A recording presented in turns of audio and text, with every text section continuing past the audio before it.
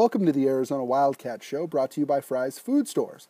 The Arizona Wildcats continue preparation for Thursday's NCAA Tournament game against either Wichita State or Vanderbilt. UA coach Sean Miller talked about how the Wildcats got there and what their expectations are in the coming week. Here you're going 2,500 miles away. Do you have any thoughts on the plan so far? You know, I'm happy for Caleb. I mean, he's been about 2,500 miles away from his home. Now he's an hour and a half, so hopefully all of Claremont, New Hampshire will be there and supporting him. You know, it's good to give your team a lot of different experiences. You know, you could say, congratulations, coach, you guys got to Spokane.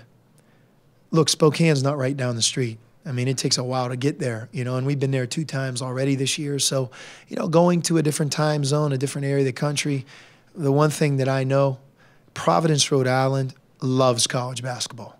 I was a part of it as a student athlete myself. The Providence Civic Center is a basketball tradition-rich arena. They love it.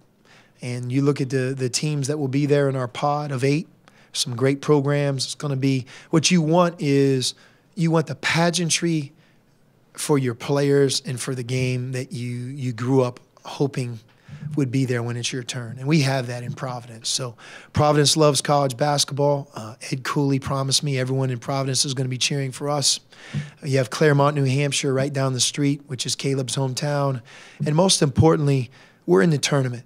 And we're going to play either Vanderbilt or Wichita State, 2 coaches that I think are among the game's best, 2 programs that are used to being in the tournament.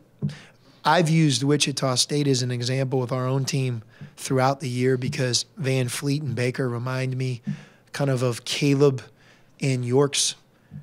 You know, if you look at their winning tradition, the number of games those guys have been in, you know, if they would be the opponent. And then same thing with Vanderbilt, coming from the SEC and Kevin Stalling. So whoever we play is going to be a terrific team, and we're just excited to have that opportunity.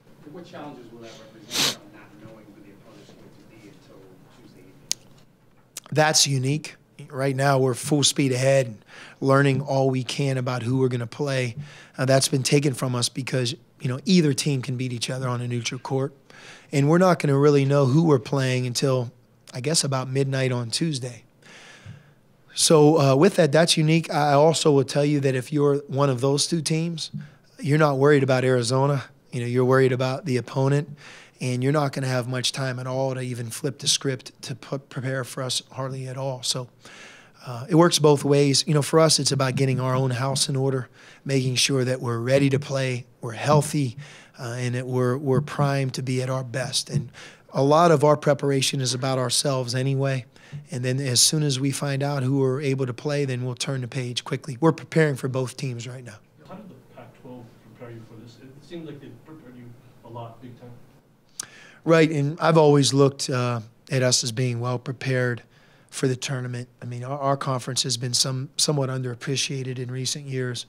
This year, we're really given the proper respect. But no question, we played, if you think about it, in an NCAA tournament field for about a month in a row.